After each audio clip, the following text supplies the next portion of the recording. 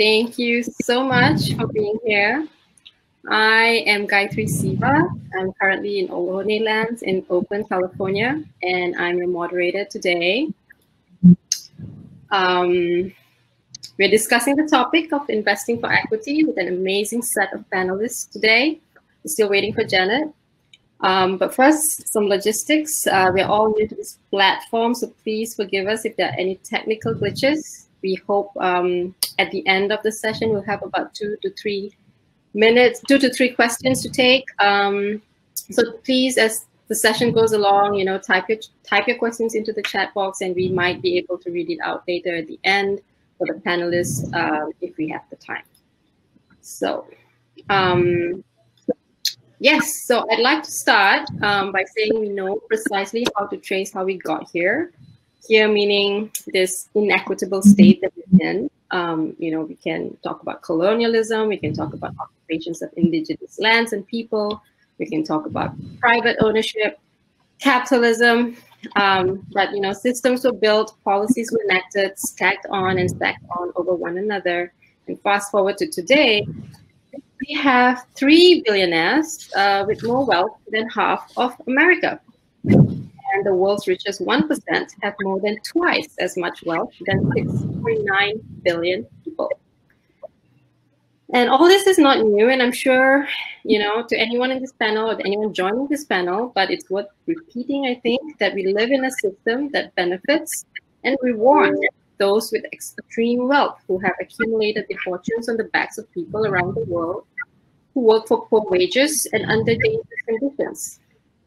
And in addition, this pandemic is exposing the systemic fractures of our current financial and economic systems. It's unveiling, excess accumulation of capital in the hands of few, the realities of what's at stake for unprotected people around the world. Curfews and quarantines are impacting groups and communities around the world differently. Majority of people around the world, many who are part of informal economy, due to the curfews and quarantines, they can't go out, they can't sell, they can't make a living. And this is a product and symptom of a long-standing systemic infection of injustice and inequity. So how do we get here and how do we change? This is what we'll discuss today with this amazing panel, whom I have the pleasure and privilege of introducing. And Janet is still not here, so I'll introduce Lisa and Crystal. I'll start with Crystal. Crystal is the Executive Director of Arista, a native CDFI intermediary offering financial products and development services exclusively to native CDFIs and native communities. Crystal has worked with native communities for most of her professional career, spanning 20 years of working with native and rural economic development field. Still waiting for Janet, but Lisa Mensah is President and CEO of Opportunity Finance Network, OFN, the nation's leading network of CDFIs. Lisa worked with President Obama as the Undersecretary of Agriculture for Rural Development, and before that was the founding Executive Director of Initiative of Financial Security at the Aspen Institute. And when Janet joins us, I will go ahead and introduce her now, and she will say hi when she joins.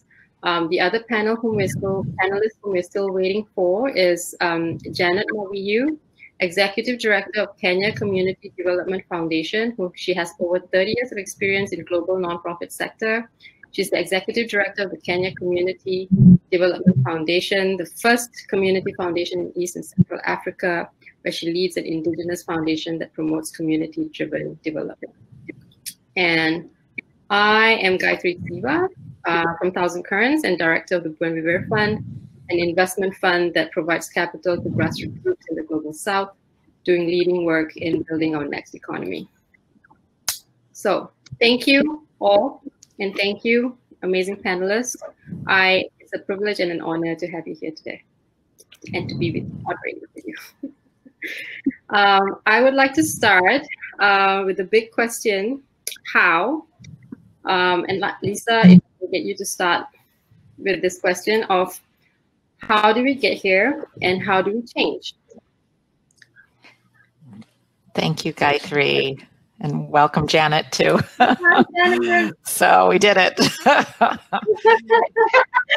Oh, yep. The technology will be the death of us all. So I'm so glad Janet's here, because I think this how question for equity is an important one to have a global context for. And Janet will be able to speak for beyond the shores of the US. But I think when we're imagining tackling equity and inequities with money, we have to look back at how we did get to a system in the US. And as Gayatri has kindly introduced me, I get to lead a powerful network of disruptors, of CDFIs who want to take money and use it to change old systems. And I believe we got here by literally centuries of an economy that basically had markets and structures that benefited the most successful and the most in power. And while America can claim fairly to have given so many people a shot at progress, it also left so many people behind. And I think what is powerful about this moment, and I want to speak to 2020, is that we're finally confronting the systems that held people back. We're no longer blaming people for their poverty, for their inability to move forward, for the jobless rates, for the deep levels of climate damage that we have done. We are acknowledging systems.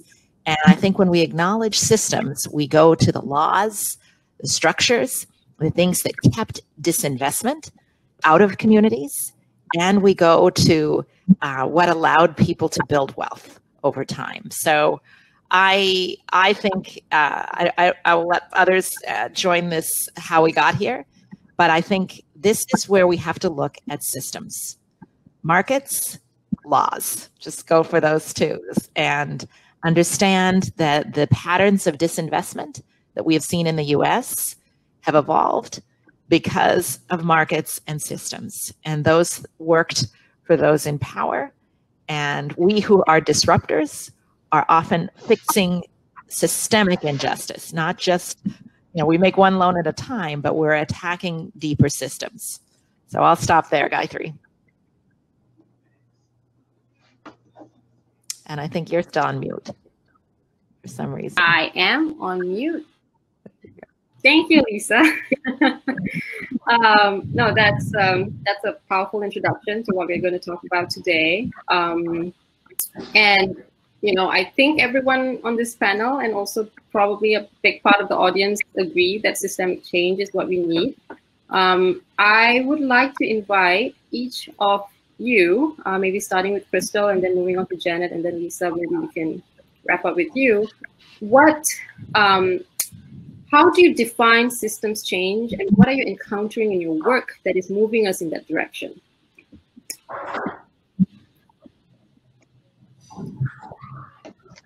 Well, I would say in OECD terms of work, and we represent and capitalize and provide capacity building all over the United States, Alaska, and Hawaii, tribal nations that have been disenfranchised, honestly, since colonialism began. So in looking at how do we change this, one of OISA's main prerogatives in working with our Native community essentially is bringing power back to the people and giving them the resources and the capital that they need to rebuild or reinvigorate their communities. We believe innately Native people and its marginalized communities, if armed with appropriate resources, they have the stewardship, they know what their community needs. They just need the resources to be able to envision that community. So what we do to change that, number one, capital makes huge differences by directly investing in these Native communities so they can build private sector homeownership and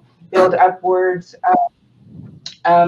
ladders to financial mobility, which many Native communities have never foreseen. So really, in changing this, it's changing the paradigm of capital, it's changing the paradigm of resources, and giving those to the people, to the communities, and to those grassroots leaders that really know how to implement this change. I think one thing that you'll find with marginalized communities across the United States and across the globe, when we have individuals that are willing to help, more so it's what they can do to or for us rather than what they can do with us. So when we look at changing that paradigm of what the relationship looks like, and taking that out of a transaction and really giving a voice to the people in communities, we have the answers to our community ills, for lack of a better word. We just need the resources. So how we change that paradigm with the CDFI industry or WISA itself is providing those resources, providing that capital to where we can see longstanding systematic change.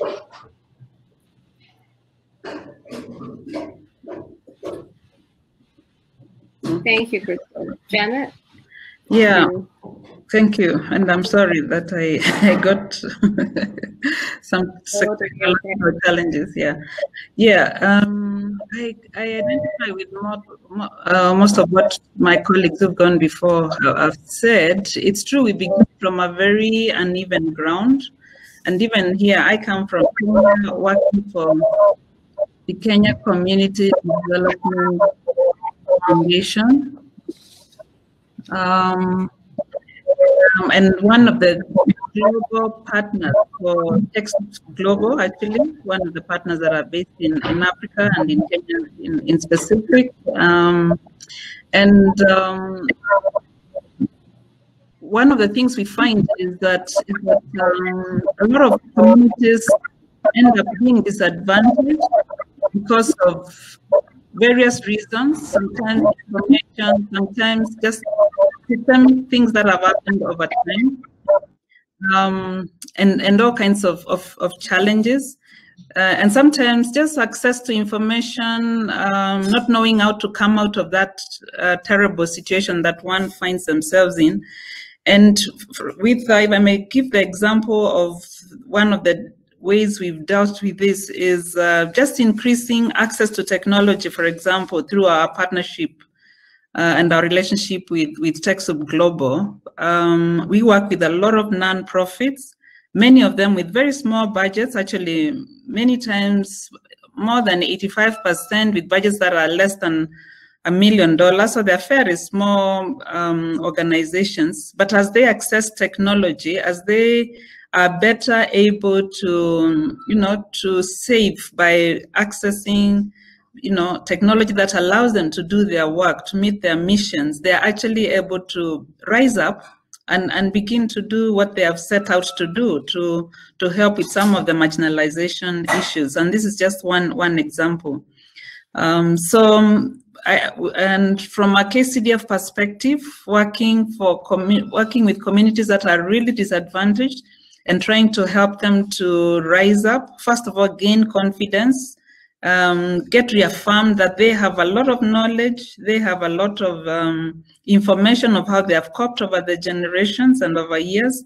And as you revamp that, build their confidence, help them identify the resources around them or they're able to leverage, whether from government or many other actors, many of them are able to rise up and begin to, to move beyond their limitations.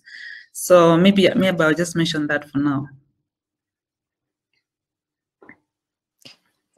Gayatri, you asked all of us to talk about how we are confronting systems that deliver inequity instead of equity. That's right. And I think what both Janet and Crystal expressed is this interesting belief we have in confronting big systems at very local levels by trusting people to know what they need so deeply.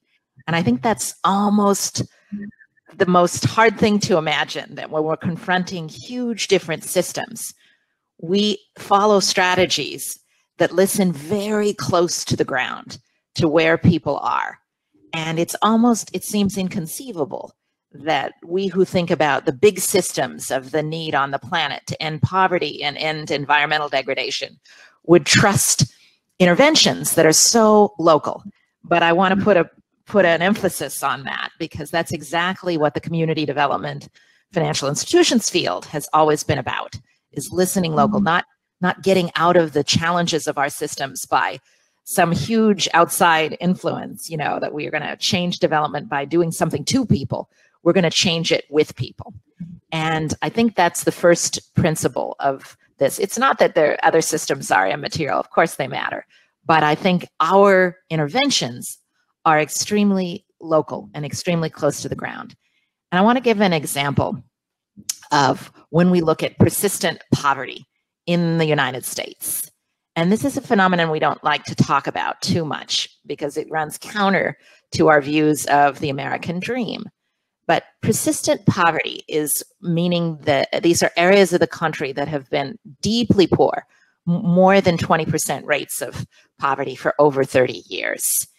And these areas of our country spatially matter. Crystal spoke of Native communities, indigenous communities. So many of those are rated in these census tracts that are persistently poor. In fact, it is quite a rural phenomenon. 85% of the counties in the country that are persistently poor are rural. But it isn't rural alone. It is also urban. More than 2,000 neighborhoods, home to over nearly 7 million people, are in persistently poor neighborhoods.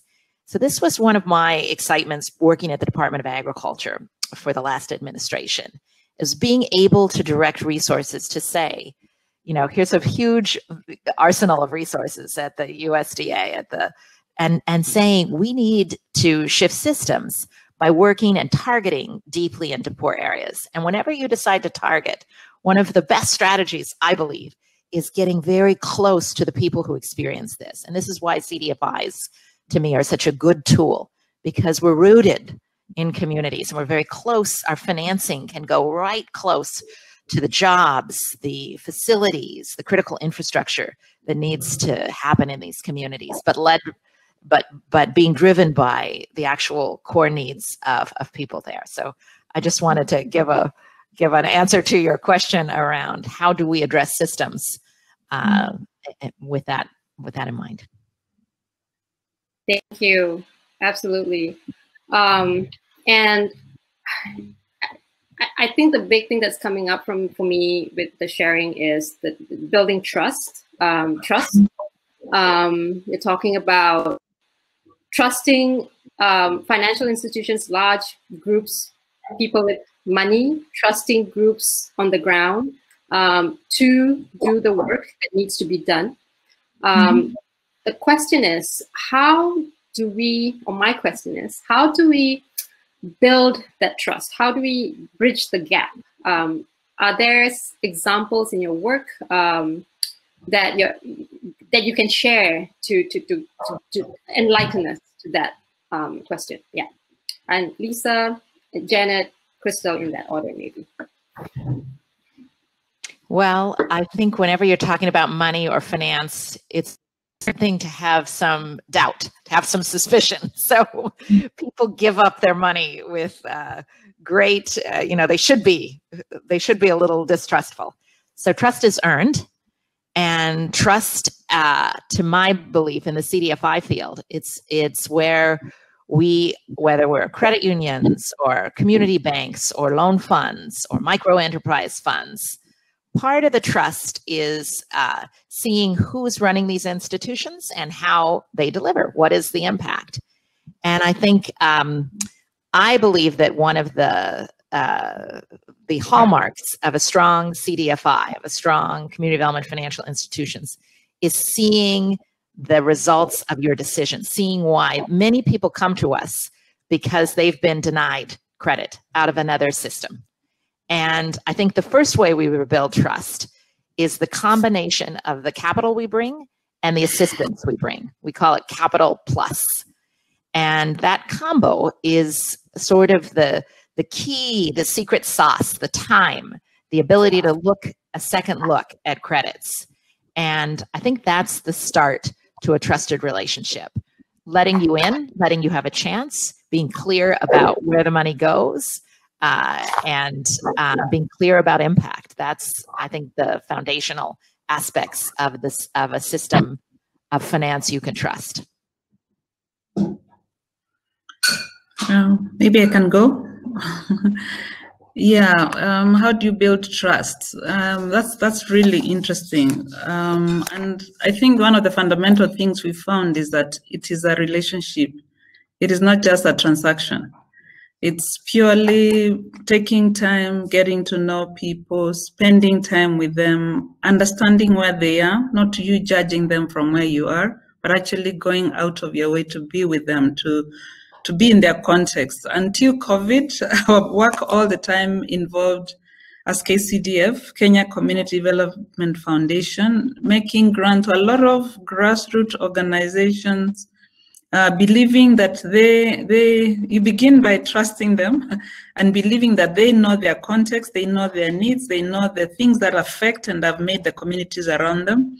And then doing your best not to be too prescriptive about whatever help you think you want to give. So going with an open mind yourself, and that is really tough for a lot of funders to go with an open mind, to not with a prescription of what you think they need from where you're sitting, but actually as much as possible being present with them. And in that process, you get to understand what influences them, what has informed them, what affects them. And so when they propose suggestions for their grant, you are open.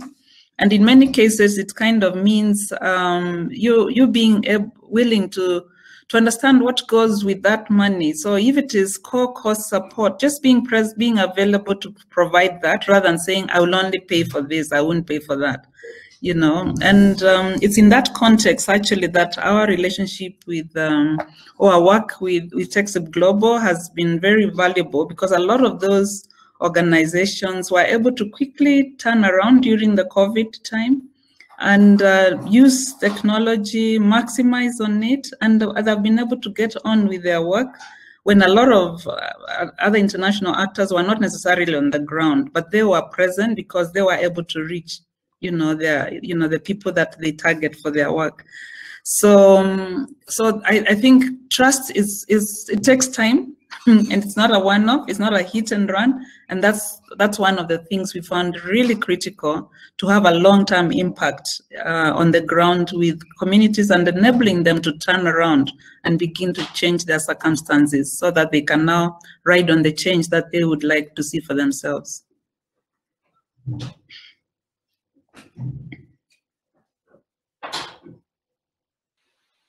Say on our part, or just upon both what Lisa and Janet incorporated, really in building that trust, one of the first things that I think we look at as an industry, and particularly with AWISTA, is meeting people, communities, and organizations where they're at. So when you're able to come first with that preview and be able to build upon the competencies of that organization, of that community, that essentially builds trust from the ground up. And two, when you look at the business model of what we do as a CDFI industry, typically we're the financial first responders right now, we're finding in COVID, but we are the financial pillars of our community and the only outlet for capital access and resources. Particularly, I'm speaking of Native CDFIs within tribal communities. So, in looking at building trust in that measure too, we have to be very culturally sensitive, and we have to embrace that. In working with, we have over 573 tribes federally recognized in the United States. Each one of those tribes is intrinsically different on their culture, on their mores. So being able to maneuver in those areas with respect and with dignity, and listening to community is important. I'll give a quick grassroots example of this. I started the first nonprofit on my reservation many years ago, the Turtle Mountain Band of Chippewa in North Dakota, and it was a CDFI. And when I started providing our financial education curriculum, first of all, within the CDFI realm, building trust, our institutions never say no, we say not yet. If you're not eligible for a loan, number one, get you there if you're willing to get there. So it doesn't matter on your credit score. So that in and of itself, knowing you have a chance. It's not no, it's not yet. If it's, and we'll take you there. So I was teaching a financial literacy course, and that was a prerequisite before anybody got any type of loan. It didn't matter what you wanted within our suite of lending services. And I was going into the process of talking about a long-term and a short-term savings goal and how we can start saving for those dynamics. And I had an elder at the table in my class, and she got very angry at me, and she started yelling at me, and she told me, you know what, you're asking me to be selfish. You're asking me to save for myself and not look at our community, and that, Crystal, is not as what kept us alive for 500 years. And I thought, oh my gosh, okay, I really need to meet her where she's at. And I won't give, confidential information, but she was in my office because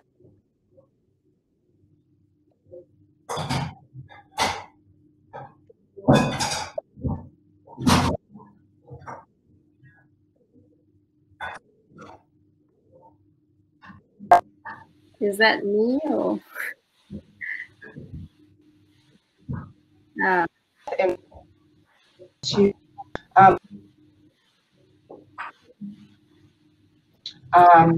So I don't know if I just went in or out with my story. Hopefully you're able to hear the audio.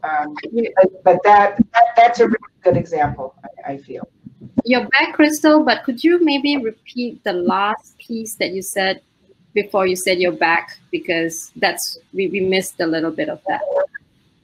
Right. So in the end, the elder was telling me I was asking her to be selfish. I was asking her to save, not assist the community. Her particular circumstance was she was the matriarch of her family. She had a death in the family. She ended up going to predatory lending institutions to get bus tickets to bring everybody home. And we were helping her out of that financial mess. And so in flipping the script, I told her, we're not asking you to be selfish, but if you had saved, you could help more. So, and just, changing how she looked at that. And with that, if you had $5,000 in a bank account, you would have been able to get twice as many bus tickets, and you wouldn't be paying 1,000% interest on a predatory loan. So it's really just having, the courage to stand in these places and being uncomfortable, meeting people where they're at, and figuring out a way to build their personal capacity and financial capacity. Thank you. Well said. Next, kind of going back to the topic at hand, investing.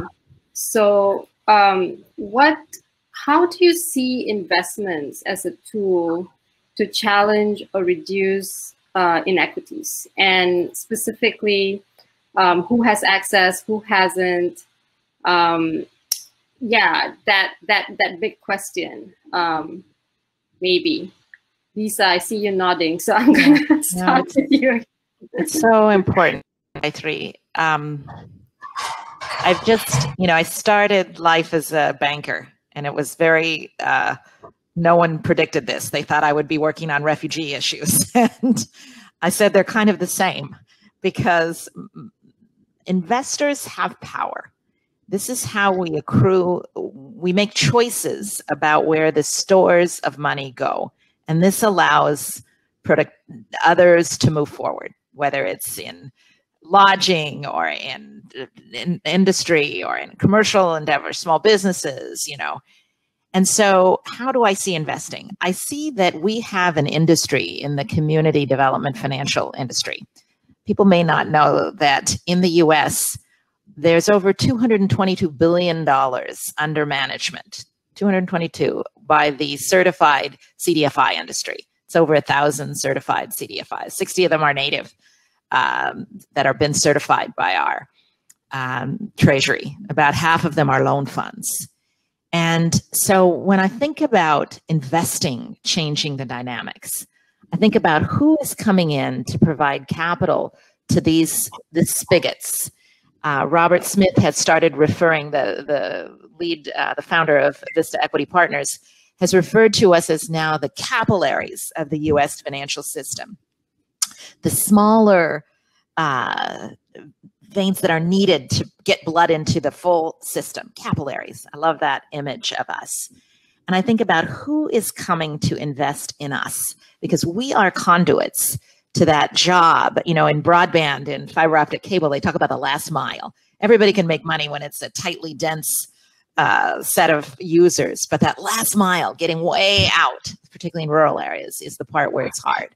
So I think of the CDFI industry as the capillaries who can reach deep. So when I think about the investors changing things, I think about who's taking a bet on a system that's tailor-made for getting money out to the areas that are struggling the most, that are furthest from the easiest investments that the market will always reward. And that's why I think investing in this sector is so vital and so potentially disruptive. We've sort of had three waves of investors. I used to work at the Ford Foundation, and that was, I think, foundations and philanthropy, sort of the first wave, 80s, 90s. Then we kind of had a bank wave. CRA qualified many of our institutions for investment. That was another wave, largely debt. And I feel we're at the brink of a next wave. And this is why SOCAP is so important, and why new corporate wealth is so important. And we've just had Google invest with us.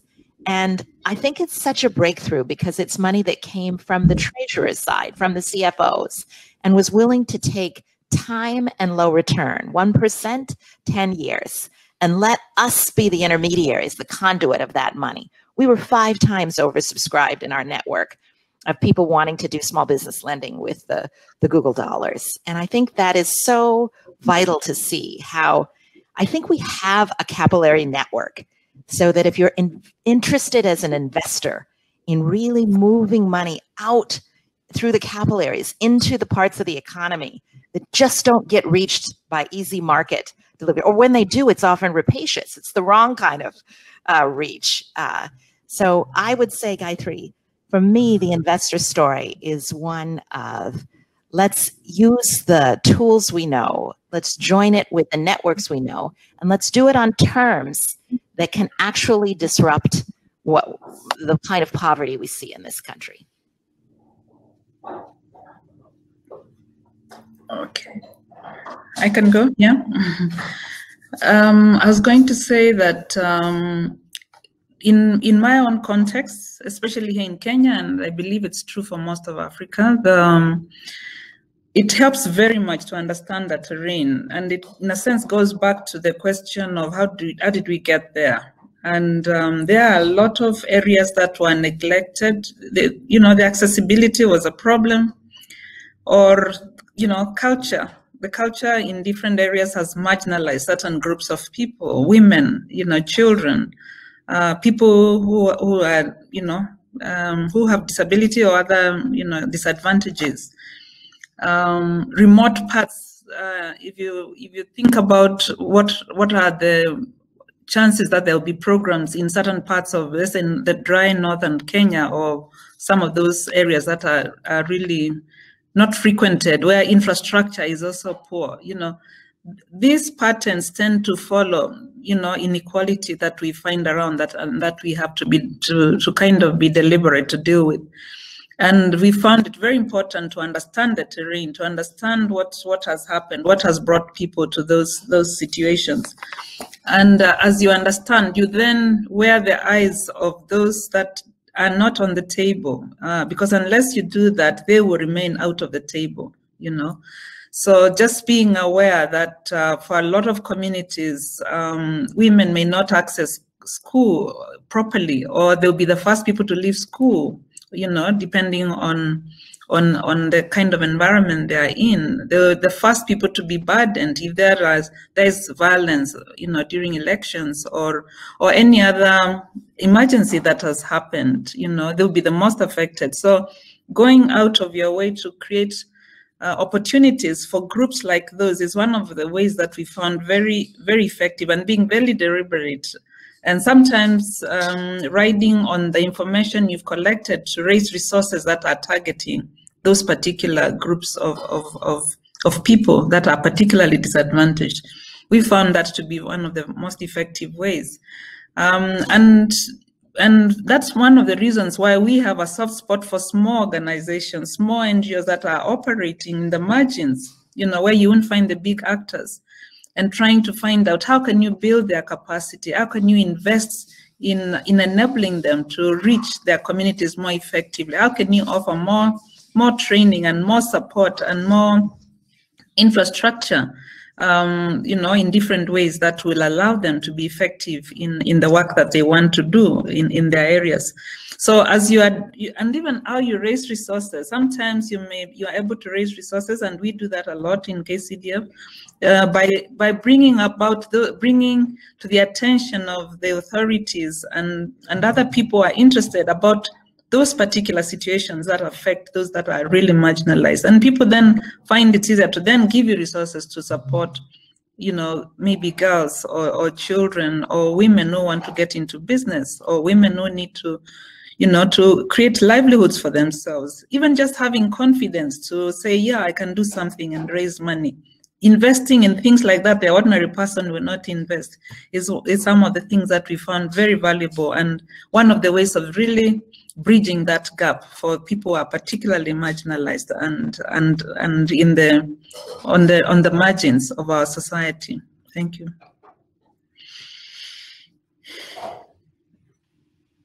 Thank you. So, do you have anything to add to that question?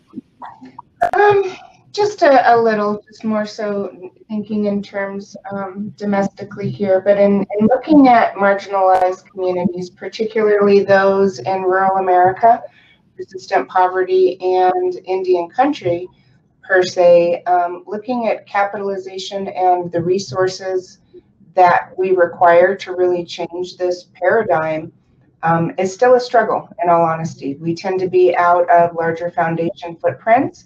CRA accessibility, I can say, does not happen in Indian country, even though Indian areas are deemed as eligible investment areas. So really, we're just completely tenacious in finding and building those relationships. Typically what you'll find with a lot of larger organizations that hold capital or investors, they don't have programs that address women, that don't address, America or rural America. So it's really building those relationships and having them make a program. Generally, what I'll do when we're looking to capitalize, find an organization that's somewhat mirrored or we well of what we're doing as an organization.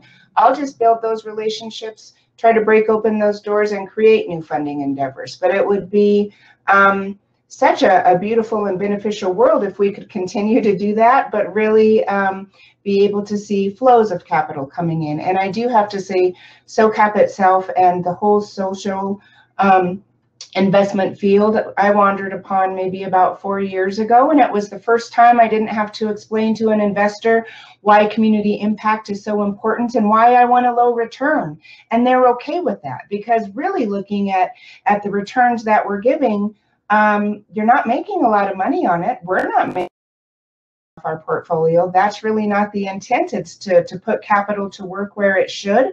But when we see these vast community impacts and changing people's lives, that's where we get the buy-in. And I think this venue and really looking at the disruptors that want to change the world, I'm looking up at the screen, we've got 700, I don't know if we've got 723 people listening to this session or just on the whole SOCAP venue, but we're the change agents that are starting this and have been working. Like when I say starting, we're standing on the shoulders of civil rights movement in the 60s, of women's suffrage in the 20s, of our ancestors just living, period, to have us be here today. So building this momentum, I think we're really coming to a change of consciousness with capital, with our humanity and where we are as a nation that really supports true equity. And I've never been so, even in the midst of like a horrible pandemic, and we're in the midst of COVID, I feel hopeful still, because now more than ever, people want to change. And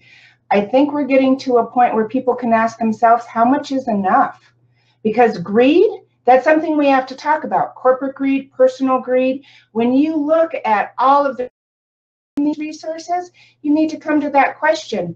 What's enough for you? And you can't bring it with you. So how are you going to give? I think we're having people ask those really poignant questions of themselves and their organizations, and they're extending out their services, their capital, their partnerships. So I think we're at a very pivotal time in our history, and I'm really happy to be on the road to a trajectory towards equality. I think we all are. Wow, yeah, all of that. Crystal, Lisa, and Janet. Yeah, it's a reminder that humans as a species, millions of years, you know, we've been a solidarity species, and it's only been in the last couple of 100 years that, you know, competition and how greed is showing up in profits and returns and profit maximization, and all of that is just very recent, and, you know, we shouldn't forget that. One last question from me, and then probably we'll shift to taking some questions, which I can see in the chat. And I think Janet and Crystal, Lisa, you mentioned the term low returns. And my challenge, or my invitation is, how do we invite the investment community? We've spoken about access to capital, but how can we invite the investment community to kind of expand the imagination around returns? How do we think about returns differently, not just in monetary terms? I just wonder if you have any practical examples or any just examples that you can share with the audience today. I think one thing we need to look at when we get to that question in returns is, how do we look at assets?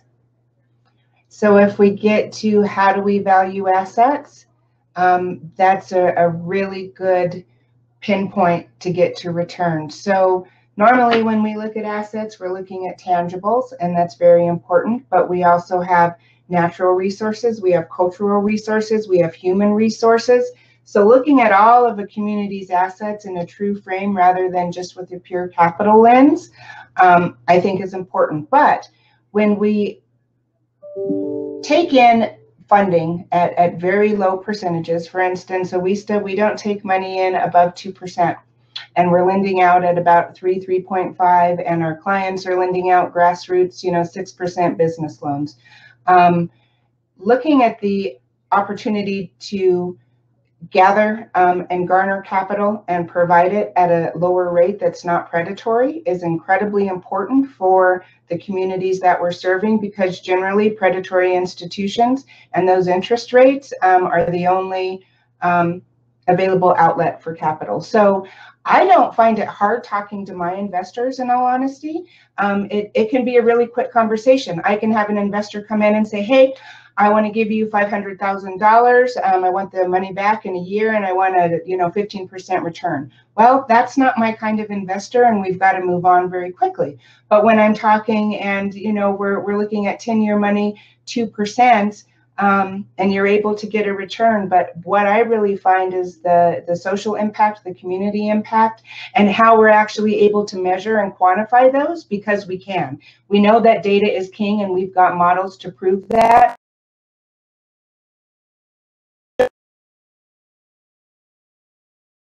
We're able 1,400 new jobs with this I'm making it up, but we do have these numbers, and we're retaining employment, and we're providing living wage jobs to individuals and communities that don't have it. That's enough of a return for the investors we're looking for, along with a very solid track record.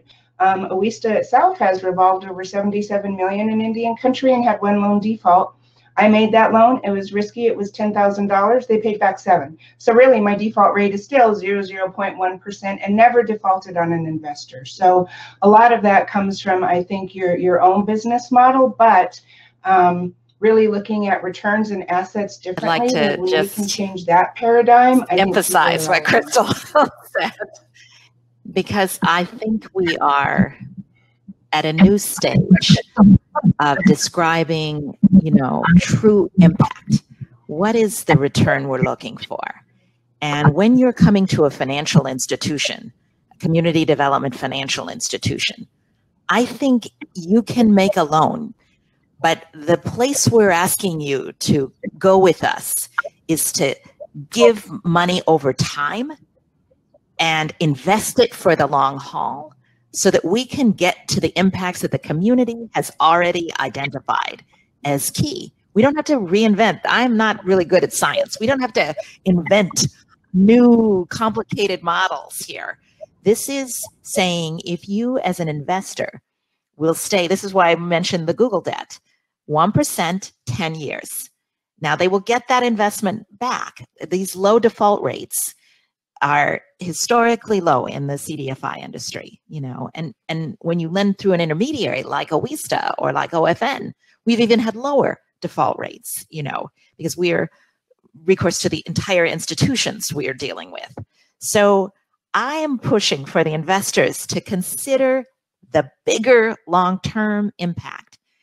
Walk on those native reservations with Crystal and see the need for home ownership and understand that if you're interested in energy efficiency in this country, you will help new native communities build new kinds of construction that will be net zero.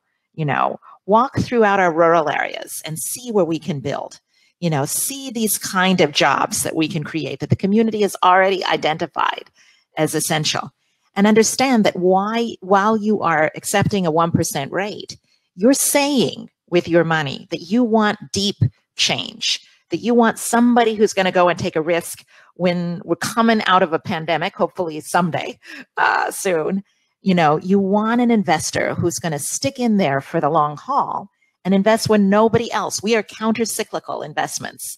I sit on a bank board, and the job on a bank board is to fly to quality, to go up. You can't take any more risk. The job of a nonprofit loan fund is to lean in and to actually try to restructure loans and make the next loan, whether it's a business or a home. So my view of this investor question that Gayatri you asked is that let's start looking at impact over time. Let's say we can do return of principal. Every company in America holds some very low yielding investments, whether we call those bonds, or let us be that part of your portfolio. Why not? You know, I think that's what the treasurers are saying. The Business Roundtable, this is the shock of this time, just came out last week and supported $1 billion request to the CDFI fund, but also called on their members over the next 5 years to let's place $1 billion with the Crystals of the world, you know, with those who can make long-term investments in our field. So to me, not everything in America, not every investment pays and returns and you get your principal back. We actually have those investments. So let's dedicate some. The thing we said is follow the Google example. Put $100 million of low-cost debt. If you're a major corporation in America, put $10 million of grant. Let the two work together and let's disrupt. Let's do something serious as America confronts, finally, where we started this panel, finally confronts its deepest systems of racial and social injustice and dislocation. Let's do something deeper. We have the capillaries to do it. Crystal is, you know, they've been working for decades to get native CDFIs at a time when they can take this kind of money. So I have some hope that this is the moment to do this kind of work.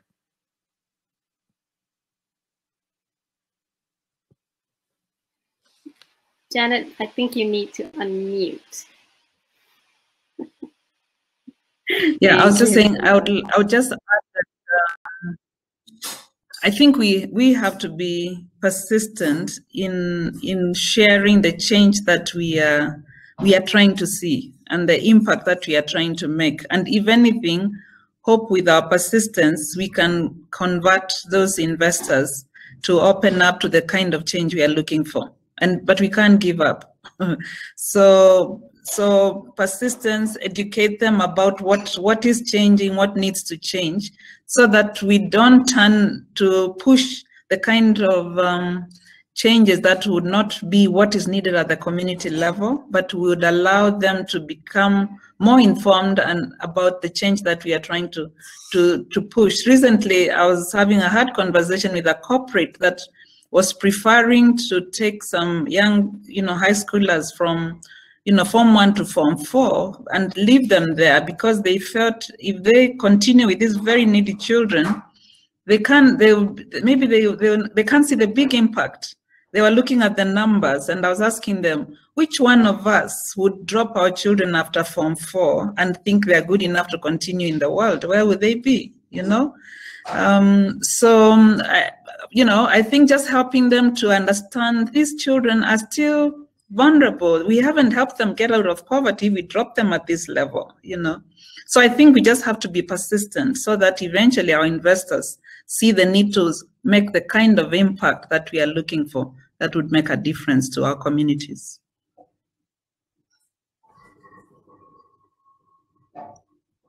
Thank you. Thank you, Janet. Thank you, Lisa. Thank you, Crystal. I think we have maybe time for 1 or 2 questions. We'll see from the audience. The first question I have from Ashley.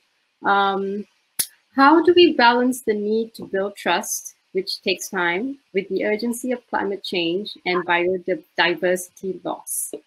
The UN says we now have 9 years to make dramatic system levels change. And I will, the lighting of my panel now is all off. You can't see my faces, but my face. Anyone? I have a little comment to that because okay. I do feel the urgency, but thankfully we're not starting at the beginning. I feel the urgency, but the community development finance field is old and much trust has already been built. So we're not starting at the beginning. What we're asking for is some trust in us to be able to do what Janet just said and be the persistent financiers of change.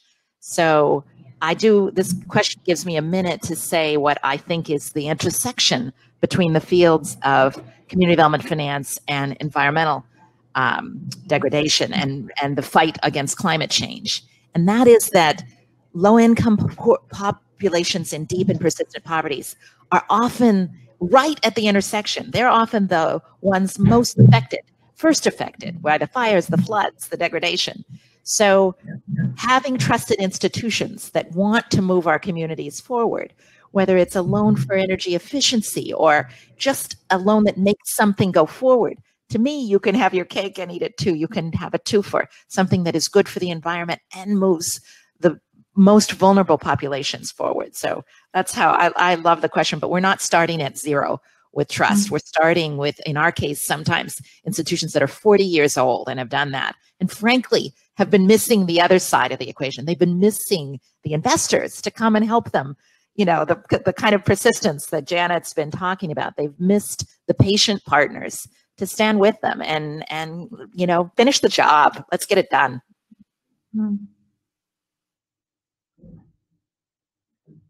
Thank you. Thank you, Lisa. That was, yeah.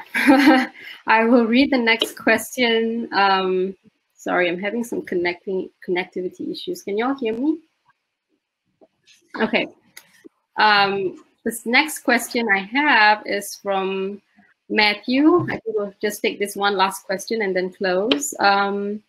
You have 3 questions, Matthew. I'm going to pick one. The question is perhaps moving towards restorative capital. Is the place to start the way we engage in restorative capital around the formerly incarcerated in America? Do we have a look at the way the prison industrial complex and military industrial complex of a system of inequity and injustice? Any thought on that? If not, I can also read the next question. I feel like that might be a little out of topic of what we spoke about today. What is the sanctuary and sacredness in our understanding of community investing and community justice and inclusion? How much is our heart center separated by greed in politics and individual greed? That might be a good question instead. I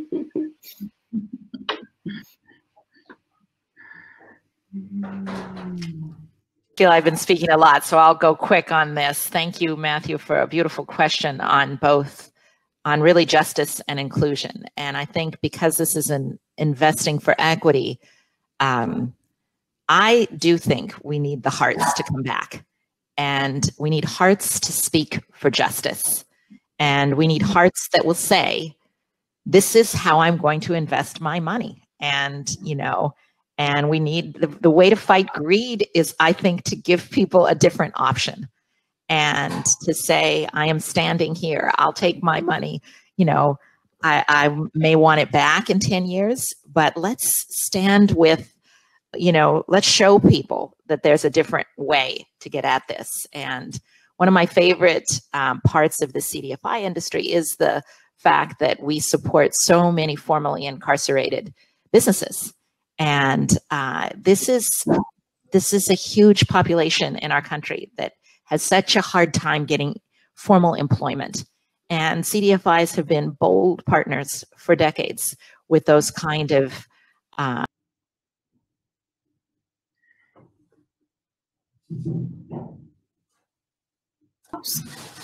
think we lost Lisa. I can repeat the question, or Janet, do you have anything to say to that question? No, I just wanted to say, I think as you fight to be more inclusive, as you fight for more equity, you automatically will begin to have more inclusion, more, you know, more justice. So I don't look at them very separately. I think you keep on building. As you do that successfully, include, reach the unreached, reach the most marginalized, you find you are eventually achieving more justice for those that are really marginalized. And I'm not sure that I understood the question well. I was trying to read it well, but I kind of think they all go together. So I don't try to, but I would fight for more inclusion, and in that process, you know, more justice for the most marginalized, and better equity, you know. So yeah. Crystal, do you have anything to add on? Any last words for today?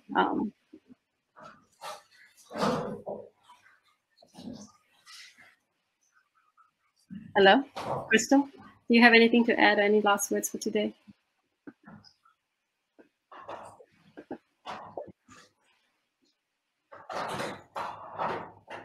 Might have lost Crystal as well.